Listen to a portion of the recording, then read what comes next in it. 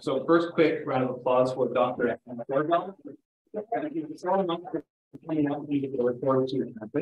She is a postdoctoral research at UBCO and at the Minion Radio Astrophysical Observatory. A lot of her research focuses on the galactic magnetic ionic stuff. In the Milky Way. And yeah, and I think we'll just hand it over to Anna to start the talk. Thank you. Awesome. Yeah, thank you so much for, hang on, let me try to find this. How do I do that? I get it now. Well, let me do that. There we go. Okay. Thank you so much for the invitation to speak here today, and thanks to everybody for coming. This was an amazing turnout. It's really fun to get to do a talk in person again. It's been a while, and so this is a great opportunity.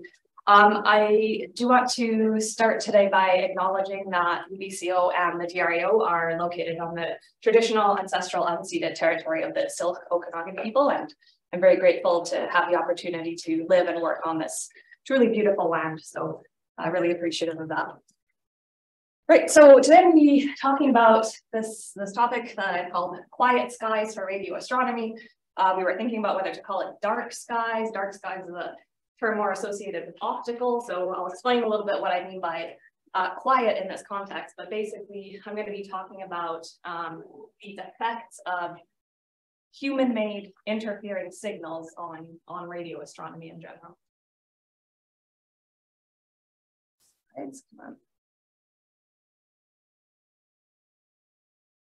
There we go. Okay, so for starters, what do we mean by when I say the word quiet? So there is maybe a bit of a misconception that's been propagated by movies and such, where we associate the word radio with sound. So if any of you have seen the movie Contact, which is one of the more famous movies about radio astronomy, in which Jodie Foster plays this character who sits in front of the telescope dishes at the BLA and listens to the signals with this set of headphones. So as radio astronomers, we don't actually listen to the signals from space. This idea of how radio waves are connected to sound. First of all, radio waves are not sound waves. I think many of you have backgrounds in physics, probably know that. But I guess the connection comes from the fact that when we listen to the radio, as in this device on which we listen to the news or music or whatever, what we're listening to is sound waves. And in that context, the information is encoded into radio waves by a process called modulation. There's two different ways basically that you can do that: frequency modulation, amplitude modulation, where you have a carrier signal, which is your radio wave, and you encode information about the audio information that you want to actually have your listener hear. And then your device, which is your radio that you're listening to, decodes that information and turns it into sound waves through your speaker so you can hear that. So in principle, we could do this with signals from space in radio astronomy, but that's not the typical way that we process that kind of information. It's much more useful to be able to visualize it into things like maps of the sky and other ways that we typically analyze those data. All right, so what are radio waves? Well, this is the electromagnetic spectrum, which I'm gonna pause for a sec. There's a bunch of people outside. Do you think there are there? Like, I keep seeing people walk by. I don't know if they're trying to get in here or if they're looking for something else. Anyway, so this is the electromagnetic spectrum. There are a bunch of different types of things that we call waves. So things like gamma rays, X-rays, what we know as light, radio waves. These are all just electromagnetic waves having different wavelengths. So their properties are basically determined by the wavelengths that they have. And so we could refer to radio waves as light as well. You could kind of use the words electromagnetic radiation and light interchangeably if you wanted to. there are sort of two convenient windows for doing astronomy from Earth, so Earth-based astronomy. And what I mean by that is parts of the spectrum for which the atmosphere is transparent. So we can actually get the waves coming through the atmosphere, making it all the way to Earth so that we can observe them. And the optical range, or the visible light range, is of course one of these. And the other is the radio range. So we have this other convenient gap covering a wide range of frequencies that we can easily observe waves coming from space. So that's where radio fits in. And in terms of the kinds of telescopes that we use, some of the sort of telescopes, like images that you might have, if you just think of astronomy or optical astronomy in general, are telescopes like the one on in the top row there, like these telescopes that you might use for amateur astronomy. This is a picture of a replica of Newton's reflecting optical telescope. James Webb Space Telescope, of course, that's more in the infrared, but you can consider that an optical instrument. And then the Keck Observatory in Hawaii on Mauna Kea, which is one of the world's largest optical telescopes. And so these mainly consist of mirrors, basically, is what's used to collect the light. Radio telescopes look a little bit different. They look like these giant satellite dishes, typically, although we'll see a few different types that I'll show throughout the talk here. So just a little bit about the background, the origins of radio astronomy. It was actually established kind of by accident by a physicist and radio engineer by the name of Karl Jansky. So he was working for Bell Telephone Laboratories. This was in the 1930s. And his job was to investigate sources of static that could affect transatlantic radio communication. So in a way, he was already looking at interference, which is what I'm going to be talking about today. But at the time, it was interference with communications technologies that people were trying to develop, whereas now I'm talking about interference with trying to observe the sky. So he basically accidentally observed as a portion of the Milky Way galaxy that emits in radio with this kind of crazy looking instrument that he built, again, not for that purpose, but for the purpose of studying the properties of static affecting communications. And so the way that he figured out that the source of the signal that he was seeing was actually coming from some kind of astronomical source was by observing the period of it. So it repeated every sidereal day, which is what you would expect from something that is astronomical in nature. And so this is how basically radio astronomy was born, but kind of in an accidental way. And I believe Jansky himself didn't go on to do very much radio astronomy after this. I think he continued with different jobs at Bell Labs. So the next person who came along who kind of developed this further was Rote Riebert, who in 1937 basically built a telescope in his backyard, which was kind of cool. So this telescope looked a lot more like the modern radio telescopes that we would see. It was this parabolic dish that would focus the emission at a single point where it could be collected. And so he extended Jansky's work and basically went on to produce the first radio sky survey. And at the time, these maps of the sky that you could produce from this kind of information would look something like this, just these very simple looking contour plots of the intensity of the emission that you're seeing from different parts of the sky. So this was in the 30s, and I believe for several years at the time, he was basically the only radio astronomer on the planet. So it took a little while for this to become a standard aspect of astronomy. So nowadays we have radio telescopes that look something like this. This is just a handful of examples of different ones from around the world. So first one, many of you may have seen if you've been on tours at the observatory, or Alex may have shown you pictures of our telescopes from the DRAO. So this is located near Penticton. So that's the place that I work, and this is one of the telescopes that I have used in the past for various things. This is a telescope that's 26 meters in diameter. As far as single dish telescopes go, it's actually kind of on the smaller side. There are many larger ones in the world. So the second one that I'm showing here is the Parkes 64-meter diameter telescope. This is in Australia. There are even bigger ones, such as the Green Bank 100-meter telescope in West Virginia. And then, so these are kind of the biggest telescopes that you can have that are fully steerable, so you can point them anywhere you want on the sky. Come on in, folks. If you're here for astronomy, come on in. Yes. But there's other types of designs that have been built. Ones where you can't take the whole dish and tilt it around to point it in different directions, but the dish is actually built into the ground and it's fixed.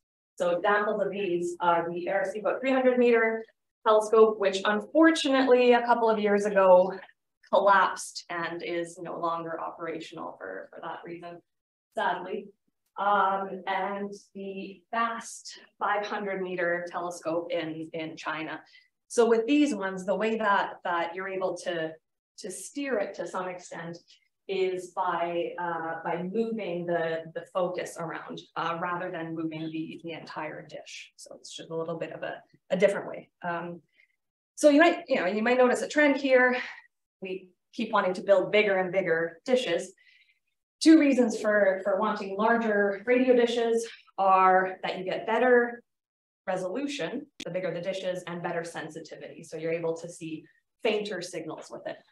In terms of the resolution, it goes as basically the wavelength divided by the diameter of the dish. So the larger your dish, the smaller this theta parameter, which is your resolution. So the smaller the structures that you're able to see. Now, there's a limit to how large you can make your dishes without potentially encountering problems.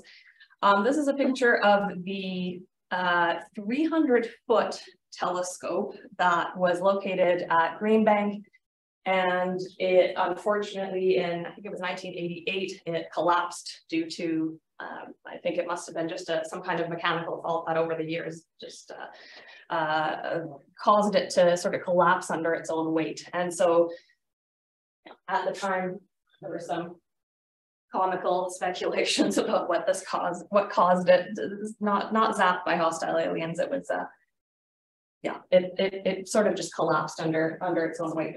So there are, I mean, we can do better since then. This telescope, I mean, not the same telescope, but a similar size one was rebuilt. That's what the Green Bank 100-meter is, and it's perfectly safe and operational and functional. But nonetheless, you can't really go much bigger than that sort of diameter, have it be fully steerable and operational in that way. So there's a different solution to this. And this is a different type of radio telescope that is now more and more commonly being used. And it is called a synthesis array, or a synthesis telescope, or an array of interferometers. And the way this works is that instead of having one gigantic telescope, you have multiple, several or many smaller telescopes working together. And won't get into the details of the math for why that works, but basically the furthest distance apart between the furthest apart antennas in your array, that distance is effectively like the diameter of an equivalent gigantic single dish telescope. So that tells you your resolution. So the further apart those elements, the better your resolution.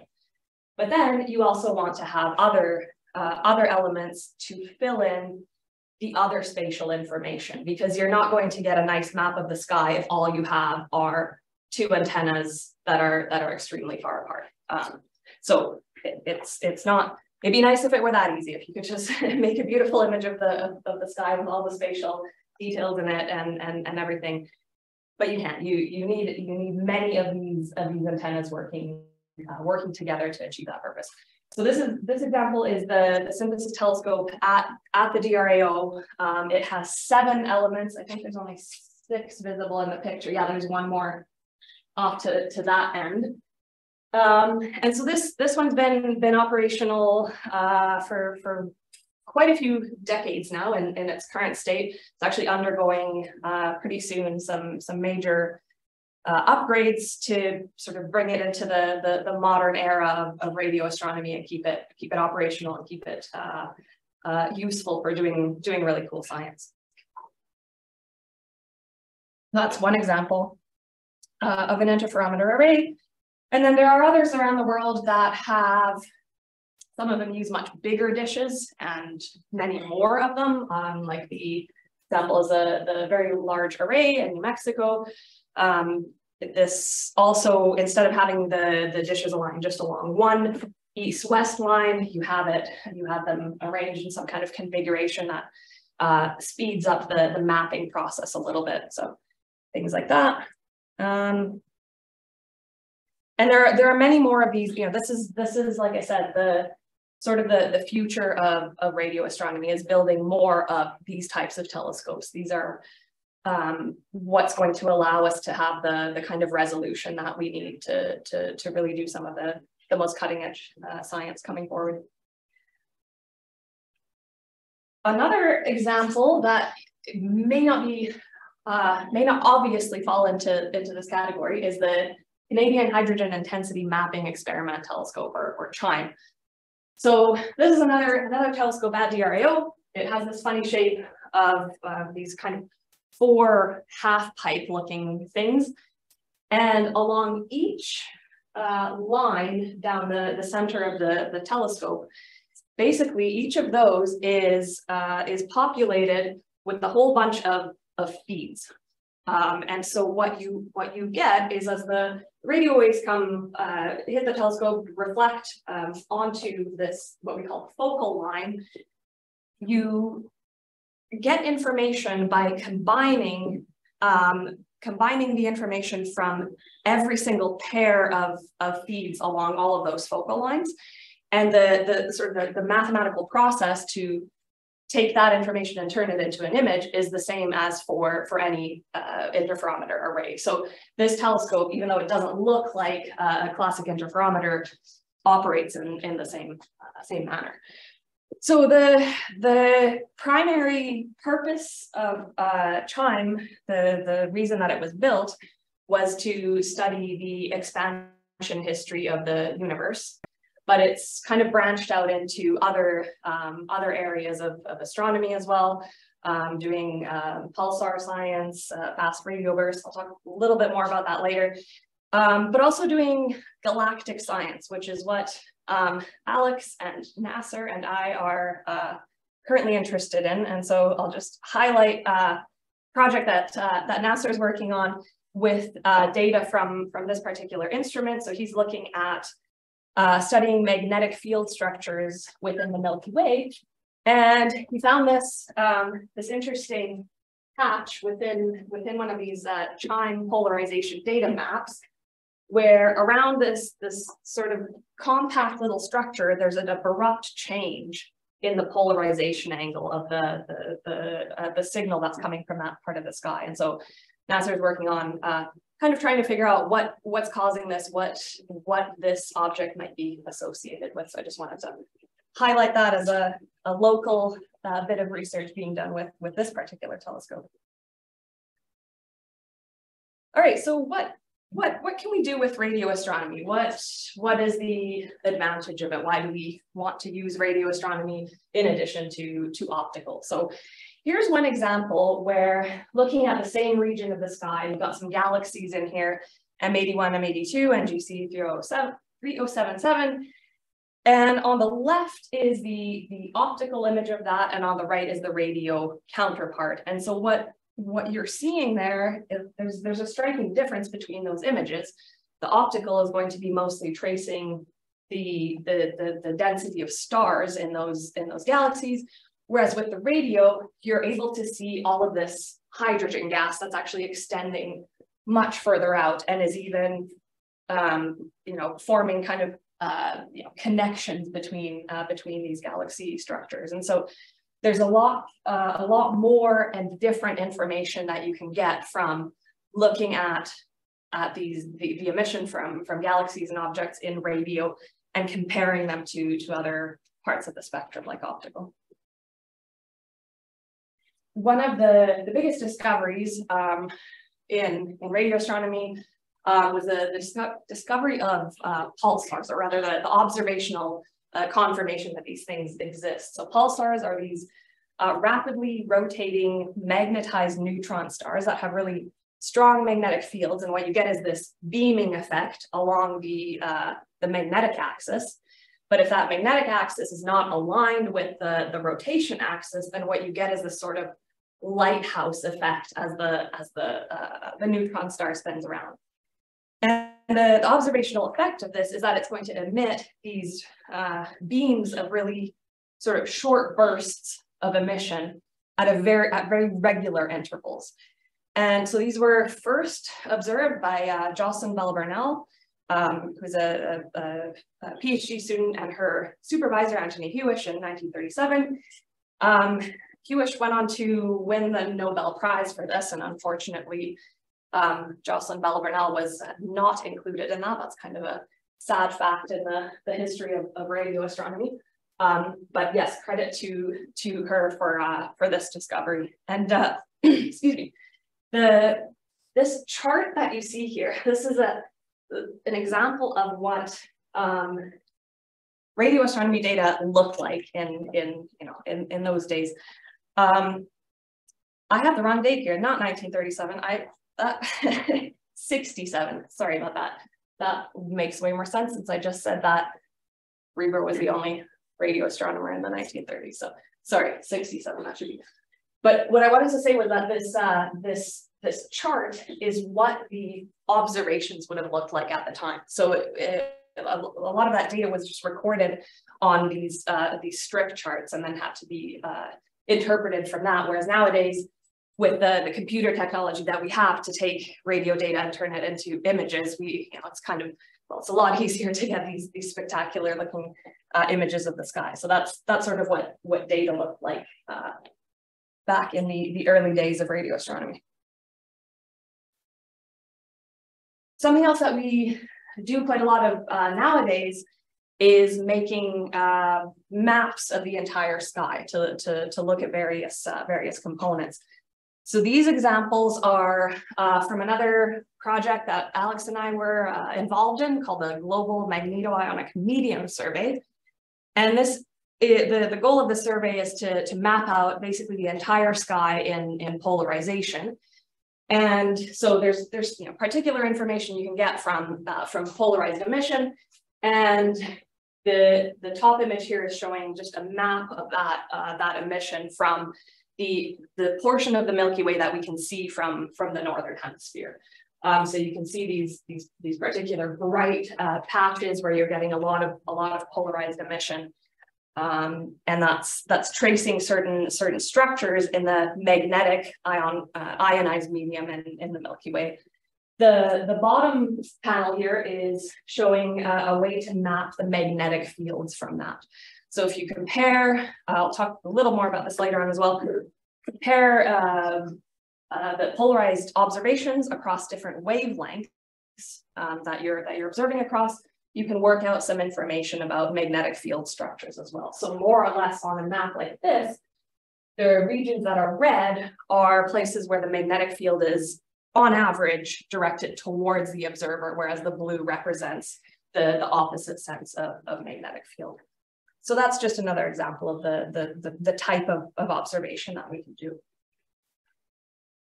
All right, so kind of on to the point that I want to talk about today, light pollution. I think you're all quite familiar with this concept. If you try to go out and observe the night sky from within the city, it's quite problematic. Chances are, I'm not sure, I haven't spent that much time in Kelowna, but I assume you're not seeing much more than about this from anywhere within the city, right? And so you really have to go very, very far from cities to be able to see the spectacular kind of structures that you should be able to see of the Milky Way from Earth. So in optical astronomy, this is the real problem, light pollution. So for any optical purposes, what you need to do is to get away from these artificial lights in order to not have that contaminate your data, basically. Now in radio astronomy, we have something equivalent to that, which is what we call radio frequency interference.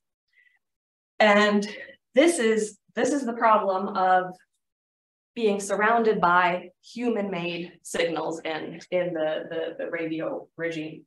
So what this huge mess is a chart of the Canadian radio spectrum allocations. That is the parts of the radio band that are specifically allocated to particular things like, communications, cell phones, television, communications for airplanes. Those are going to be specific frequencies.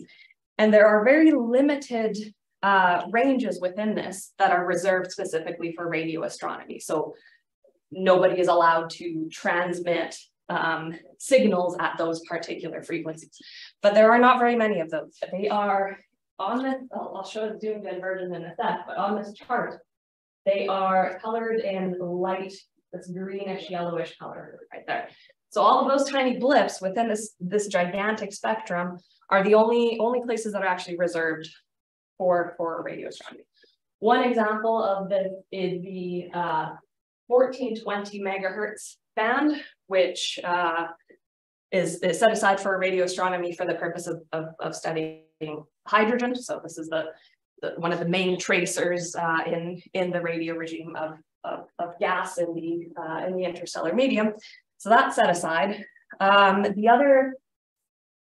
This band I picked out here, covering from 300 megahertz up to about a gigahertz. I'm interested in that band because I'm working on a telescope at the observatory that covers that. CHIME is also in that range. And within this range too, there are only very, very small gaps that are, like I said, protected for radio astronomy. And so anywhere else, we can have signals from these other sources that heavily affect our data, and they're really, really problematic. So I'll go on to talking a bit now about what radio frequency interference actually looks like, a bit about what we can do about it. And I'll do this with some examples from one particular telescope at the DRO. And this is the telescope. So this is a 15-meter single dish telescope, formerly known as the Dish Verification Antenna 2. It had this funny name because it was designed and built initially as a prototype for the Square Kilometer Array, which is this big international project in which there's Canadian contributions being made to this. One of them was to study these prototypes of telescopes that could be used for it. So it had this name because it was, I guess, we're verifying that it works or some such. I don't quite know, but anyway, we're now calling it the DRO 15 meter to give it a bit of a more descriptive name, because we have now moved on to actually using this telescope locally on site for science purposes. So it has this interesting structure. It's an offset Gregorian reflector. It's a bit hard to see it in this picture, but instead of having the focus at the center above a symmetric parabolic shaped dish, you have it offset to one side. I'll show some other pictures of it. And like I said, we're studying emission in this 300 megahertz to 1 gigahertz range. It's an alt azimuth mount telescope. Maybe that means something to those of you who maybe play with telescopes. I don't know. But what that means is that its two axes are, one is the azimuth, which rotates like this parallel to the surface of the Earth, and then the altitude or the elevation axis is perpendicular to that. That's what that means. So the science that we're doing with this telescope, the goal of it is similar to that GMEMS project I mentioned earlier, is to map the polarized emission from the whole northern sky across a really broad range of frequencies. And again, as I mentioned before, polarized radio emission encodes information about galactic magnetic field structures and the ionized interstellar medium. And these things are important because galactic magnetic fields are understood to play an important role in a lot of the physical processes in the galaxy and the universe. And we need to know what the magnetic field structure of the Milky Way looks like. So that's the goal that we set out to do the survey with. So we have this large team of people involved, a whole bunch of technologists, engineers at the DRAO working on this to get the telescope actually up and running. And then there's a group of us scientists working on this actual science project with it, and many students involved as well, whose contributions I will highlight here. Yeah, so this is, like I said, it's an Altazimuth telescope. And so the way that that we make use of that for mapping out the sky is we scan back and forth in azimuth just at two fixed elevations. And that motion combined with the motion of the Earth is going to actually allow us to map out with you know, thousands of these scans, map out the entire northern sky. And so the survey has been completed. It took about 7 months total to collect all those data. And whoops, that didn't work. I have to show video.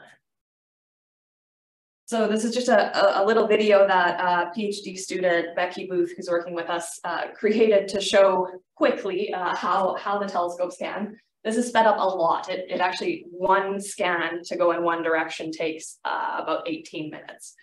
And so we had, like I said, 2,880 of these scans completed. And the result of that was a pseudo map of the sky that looks like this. I say pseudo map because we're still working on the data processing, the calibration for these data. So the stripiness that you see in this map, each of those stripes is basically one of these scans, and the signal level between them fluctuates because of certain components in the telescope being dependent on outside temperature. And so as you know, over the course of 6 or 7 months, there was a huge variation in the temperatures at the observatory. And so that's what the striping effect is. And so Becky and I right now are working on the calibration steps to get this all smoothed out and make it into a proper map. And this is just at one single frequency. We have thousands of frequency channels, so thousands of these maps basically. So it's a lot to process, but yeah, making progress toward that. And this is the same thing. I should say that the first map that I showed here is in total intensity, whereas the second map here is in polarized intensity. So the unpolarized versus the polarized component of the emission. And so you see they look quite different, and that is to be expected. The polarized sky fundamentally looks different from. Question, yeah. Yeah. Why do you have like no data between like say 0 to 40? This patch? Yeah. That's the part of the sky that from the northern hemisphere we can never see because it's through the Earth. Simply. So if you would have like an exactly the same system on the southern hemisphere at the same latitude. Yeah. And longitude, would you get the other half of the? Exactly. Yes. And in fact, this is the ultimate goal. So this GMEMS project, it's actually a global collaboration, and the goal is for those of us working on telescopes in the northern hemisphere to get this part of the map, and the Parkes telescope in Australia, which is not at the same exact equivalent latitude, but close enough that the two maps are complementary in that sense. Absolutely. Yeah. Another question. So what makes the 350 meters so much more effective, or like what's the difference between the data and, for example, what the synthesis telescope needs? Yeah, that's a good question. So a couple of things. With the 50 meter, with a single dish telescope, we can map the whole sky quite quickly. I say 7 months, that's quite fast on the timescales of, mapping the entire sky. So in 7 months, we were able to map the entire sky with something like the synthesis telescope, just mapping the galactic disk, which was a project called the Canadian Galactic Plane Survey that was done a couple of decades ago now. We just had this conversation and I've forgotten the dates again exactly, but what did I say? 95 to, yeah. So it took 10 years with that telescope to map just, I'll point it out here approximately, just this strip, more or less. And so mapping speed is one part of that equation. And so we're able to actually map the whole sky quickly with it. And the other is that a single dish telescope is more sensitive to the large scale structures. The goal of this survey is to map out large scale structures on the sky. The synthesis telescope by itself is much better for studying really fine detailed structures, smaller objects within the Milky Way. Does that answer the question? Okay. Yeah. Question is the temperature as the effect of the data? Yeah. How? So the signal, I mean, the signal goes through a lot from the point where it reflects off of the dish into the feed, and then it gets converted into an electronic signal and enters cables which come down from the telescope. At some point it gets transferred to an optical fiber cable, and it's those components that we think are temperature sensitive. And so just the baseline signal level fluctuates up and down. You have the same information contained in the data, you just have to calibrate for that fluctuation at the signal level. Cool, thanks for the questions, you guys. This is awesome. Moving onwards to talk about RFI. So this is an example of what RFI looks like. So let me just break this down about what we're looking at. I said that our telescope scans back and forth, 360 degrees once every 18 minutes. So this is an 18-minute segment of data, and along the vertical axis, you have all of the different frequency channels that we're looking at. So piled up here, there's actually something like 8,000 channels. Doesn't all get resolved properly on this JPEG version of the image that I printed out, but nonetheless, you can see how the signal changes with frequency. So we call this a waterfall plot. Sometimes these are plotted the other way with the frequency on the bottom axis. In my head, that makes more sense this way with time on the. Anyway, this is how I've been making these. So it contains the information. Basically all of the data from the telescope scan for one single scan across all the frequencies. The white lines on here are just gaps in the data where we do a calibration. So there's a little, I won't get into details here, but there's a calibration noise diode that gets turned on and off quickly once every few minutes to do a calibration. So we mask those out because those are not good data to use. The point here is these strong yellow bands that you see, the horizontal bands, those are the interference that's always there.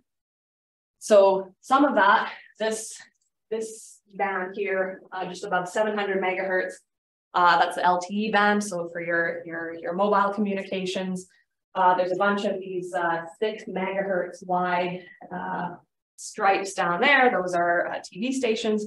So these kinds of things are always there. And so those data we always need to get rid of. Yeah. And what was that vertical band between 1036 and 1030? Yeah. That's an actual source on the sky. Oh. So that is if we are scanning across the sky. I don't know if we go back to our map. So that might have been something like one of these stripes that went through the center of the disk of the galaxy, and then you get a bump in the signal. But the way that you can know that this is an astronomical signal and not non-RFI or not human made, is that it covers the entire frequency range. And that's what we expect from the spectrum of these sources. So something we have to do right away in our analysis, just one sec, let me just finish saying this. And then one thing we have to do right away is definitely mask out those channels that are always bad.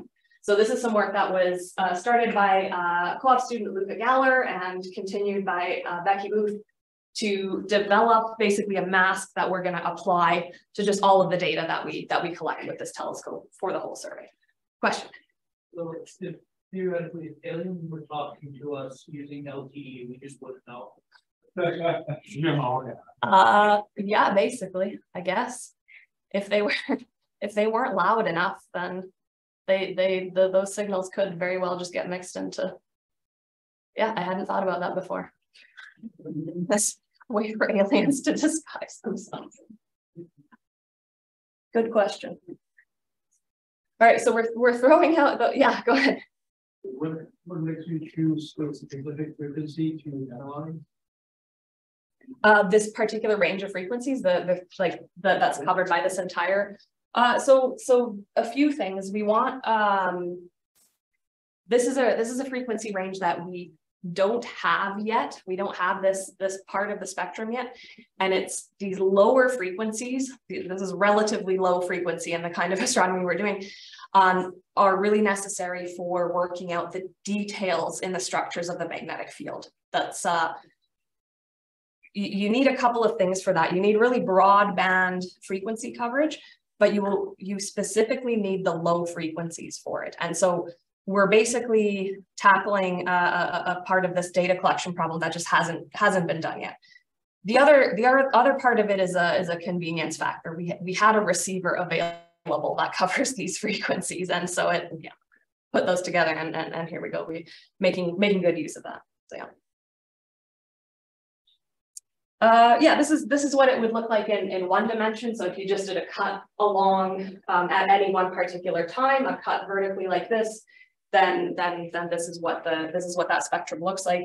Just to give you an idea of how much brighter those yellow, well, they're not yellow anymore because I masked them out, but how much brighter they are compared to the sort of overall spectrum of the background that you're seeing. The blue and orange here were just different iterations of this RFI mask that we had created. So the earliest version didn't cut out enough of the signal, so we had to kind of revisit that to make sure that everything was getting cut out that needed to be. One thing that is maybe a bit misleading about these pictures is it might look like this entire frequency range is lost in the data, but if you zoom in on it, like I said, there's 8,000 channels in here, so you do actually pick up little bits of data in between there. So this is a reason that we, with the modern technology we can do this to have really fine frequency channels, and we need that to be able to pick out those very narrow bands that are still good data. And again, that's what it looks like in one dimension. So you do have a handful of usable frequencies in there. We think we're gonna go ahead with the processing on that and see how the maps turn out in those frequency ranges. Another challenge, of course, is the RFI environment isn't constant either. It changes. Over the course of our observations, this is what a scan looked like in early June, and then another similar scan in late August. One thing we right away noticed is that there's an entire new band that showed up there, so we had to add that to our mask and say that those frequencies are also no good. There's some that look like they disappeared. There's ones that kind of come and go, but for the most part, it's more bands being added as time passes, unfortunately. All right, so then another type of RFI. So this is what I was showing you. There was the RFI that's always there. So in some sense, it's easier to deal with because we just pick out those channels, get rid of them. But there are other ones where it's only there from time to time, and these are these little square rectangular patches that appear in certain places. So the ones up at around 840 megahertz, those come from if people are near the telescopes with their cell phones, you know, actively in use, then that you're going to get those blips of signals there. So these need to be masked out. They have some properties we can make use of to do that. One is that usually they have very sharp boundaries and frequency. So they're not like our friends, the astronomical sources that extend out along a broad range of frequencies. These are usually quite well contained in frequency. So that's one property we can use to try to flag those. So some of you might know Leo Caffarello. He was a student here. So he did some work with us on this particular aspect, trying to develop an algorithm that masks out these patches of RFI.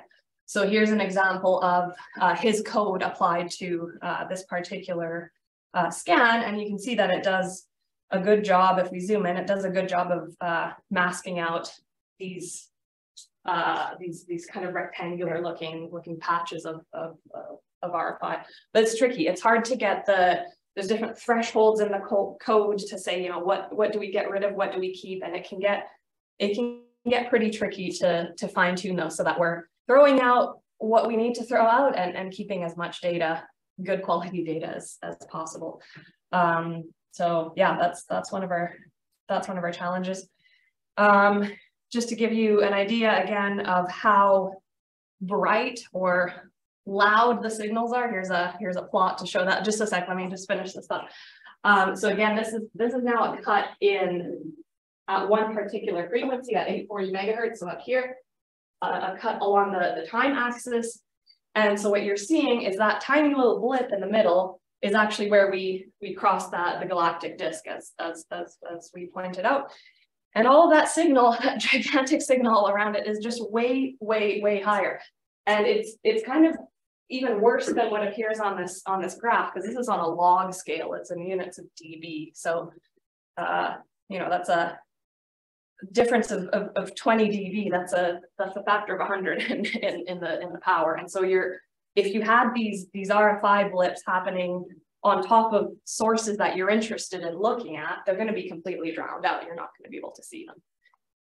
There's a question, yeah. Kind of like, do you use image algorithms to bring out the data, or? I didn't hear the first part. Do we use image algorithms? Image algorithms? Yeah. Like, how do you claim this? Yeah, I was talking to Jocelyn about this morning, because we are actually thinking about potentially looking into machine learning to try to approach this problem in the long run. For our purposes here, we wanted kind of just a quick and dirty solution that would, you know, get the job done for now. And so what Leo came up with, his strategy is basically it does it in two steps. It looks both along the time domain and along the frequency domain, and it looks for basically sharp increases and flags those as the edges of the RFI event. But sure, there are definitely other techniques out there, and we definitely need more expertise on this to do a good job of these kinds of this kind of flagging. Yeah. And here's an example of a type of source that's actually really turned out to be really tricky to flag. That blip up there, we kept seeing this. If you remember, I showed you how the telescope scans. So it does these back and forth 360 in azimuth. And we were always seeing this funny looking blip at these two very particular positions, the directions in azimuth. We couldn't figure out for a while what this was. And we reached out to some folks who are experts in identifying sources of RFI, and it turned out that this is most likely the source is a Russian communication satellite called Meridian constellation that happens to emit in our frequency at that particular frequency. And it has this funny looking eccentric shaped orbit that's designed to optimize basically constant coverage at really high geographic latitudes. And so just the way that geometry works out, every once in a while, at these particular positions in our scans, we see this really large blip that's likely coming from these satellites. The gentleman who helped us figure this out, Scott Tilley, he's a amateur astronomer, and he does a lot of this identifying mystery satellites in the sky. So if you're interested in that kind of thing, look up his blog on that. So if you zoom in on it, it looks like this. It's this awful looking blob. And if we apply Leo's RFI excision code to it, it gets rid of some of it, but not all of it. And the problem is, the reason it's hard to identify this as RFI is that in the time domain, it's actually very, very smooth. And the reason for that is it's not something that's turning on and off quickly. It's always there. It's just we scan across it. So in a sense, it is a source on the sky, but it's not an astronomical source. It's unfortunately just a satellite that happens to be in the way. So one of the challenges. Here's an example of how it looks when the RFI is really, really bad. So there's a lot of work that's done on site. There are telescopes that are actually being built on site. So a lot of contract workers come and go, and not everyone is aware that you should definitely have your cell phones off when you're close to the telescopes. And so this was, thanks for coming. This was an event during which we happened to be observing, and very likely there was somebody with a cell phone turned on right close to the telescope, and it actually this huge mess here is that the signal saturating the receiver system of the telescope. So that's what it looks like when it's very bad. So we definitely don't want that. All right, on to some other RFI kind of mysteries from other parts of the world. This is kind of an interesting story from the Parkes Observatory in Australia. So fast radio bursts are these really short radio pulses. They're a few milliseconds to a few seconds in duration. And they're caused by some high energy astrophysical process, likely related to neutron stars. Still kind of, there's a lot of investigation going on into figuring out what exactly the source of these is. But the characteristic signal of this type of source is that they have a high dispersion measure. They have dispersive properties. And what that means is that the signal from them kind of sweeps downward in frequency with time. So that's shown in the image here on the left. And this is due to the fact that through the ionized interstellar medium, different frequencies of emission are going to have slightly different group velocities. And so if the source is far enough away, you're going to get this delay in when the signal arrives from that's at different frequencies. So this is sort of a characteristic structure of fast radio bursts. And the first of these was was published in 2007. And then, more and more of these were observed over the years.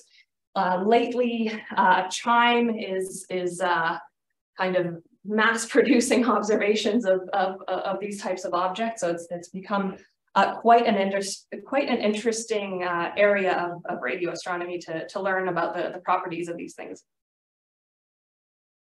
But one of the interesting things that happened was that at the Parkes Observatory, there were some mystery signals that were observed that kind of had a similar looking profile to these fast radio bursts, FRBs.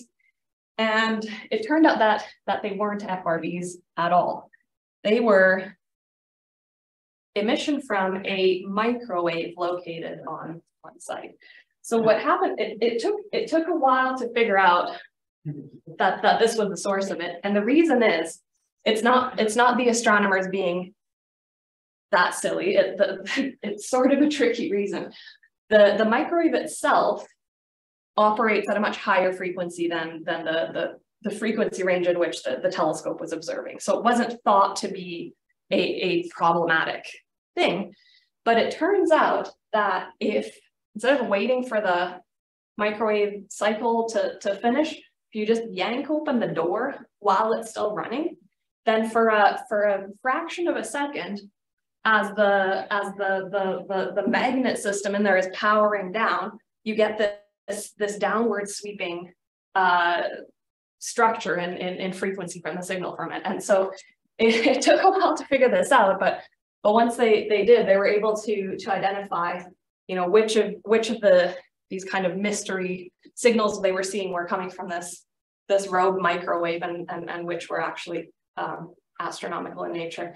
One of the sort of telling signs of this was that these fake FRBs were clustered around lunchtime, which wouldn't really be any other reason for that, apart from a human source of that. So that was an interesting kind of thing that can happen, and just an example of how radio astronomy can be kind of tricky and confusing, because all we're doing is we're looking at these signals that you know, we ourselves generate kind of similar types of signals sometimes. So what else can we do apart from the kinds of things that I've mentioned? One thing for sure is to actively monitor sources of RFI at observatory sites. So things like, you know, are there rogue microwaves that we should be watching for? Are there, you know, employees coming on site that have cars that have OnStar or something that emits a little blip every few minutes, things like that. And to catch these events and eliminate the sources if possible before we contaminate too much of the data with it. Another thing from a technological standpoint is, I mentioned this a bit, is really dense sampling in the frequency domain, so that you can pick out the good frequency slices in between the contaminated ones. And also along with that, very fine signal digitization, so that you're able to still detect the really tiny radio signals from the sky in the presence of RFI around them. And then things like real-time flagging of RFI. I was talking to one of our software engineers on site about this recently. He was saying that we store so much bad data because we're doing a lot of this RFI removal in the post-processing, whereas it would be really nice to just remove it on the fly and not store those bad data in the first place. And then, like I mentioned a bit earlier, developing new flagging techniques. So machine learning might very well be a big part of this. And I think you know, involvement from the experts in this kind of group is really valuable. Other things, there's other observatories out there.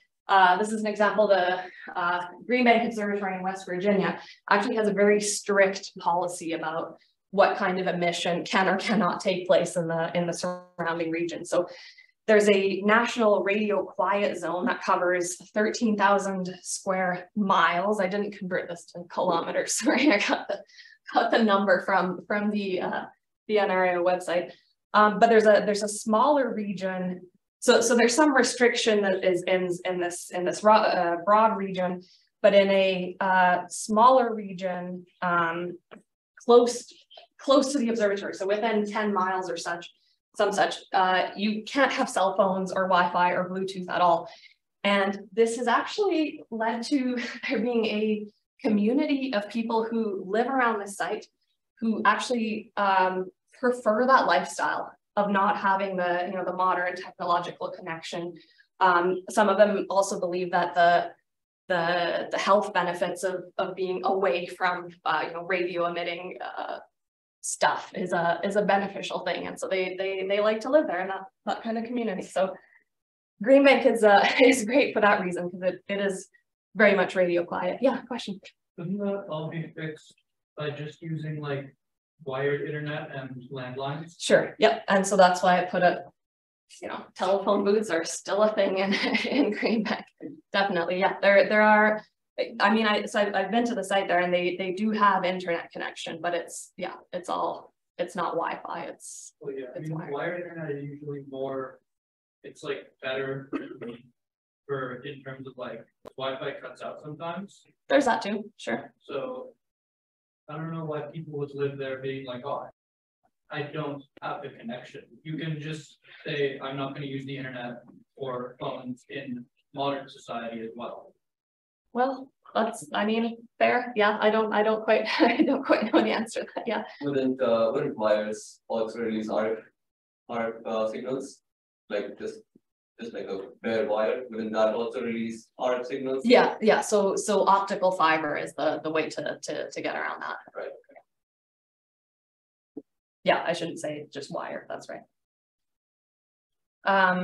Some good news recently that we learned about for our observatory near Penticton is that there has been legislation proposed to continue to protect the observatory in certain ways that have been done for many years, but that legislation was I think set to expire in the next year or so, and so it's really good that this is being extended and being addressed.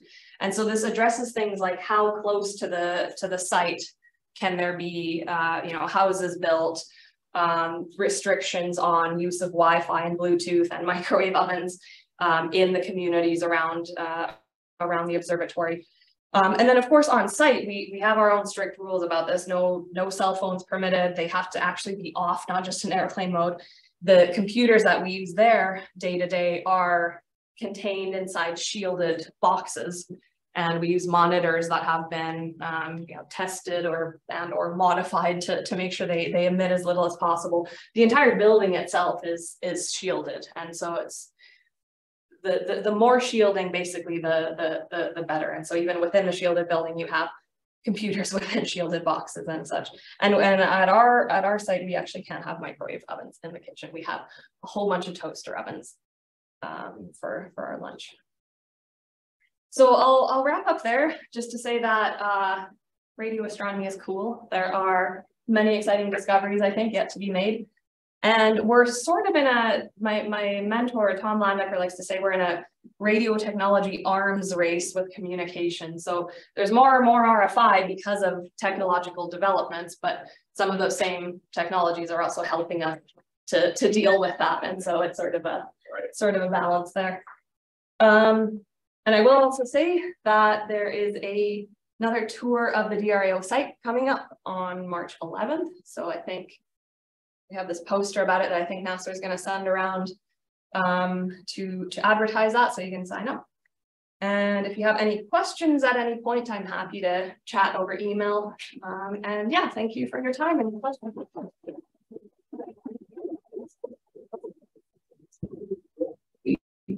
Thank you very much, Dr. Anna Ordog, for coming. And I guess now we can have some food together, or if you need to leave, you can leave. And if you want to ask questions, she's going to be here, which is great. And yeah, please, if you want to do the tour, you could ask her about that. And thanks for coming, everybody. Nice.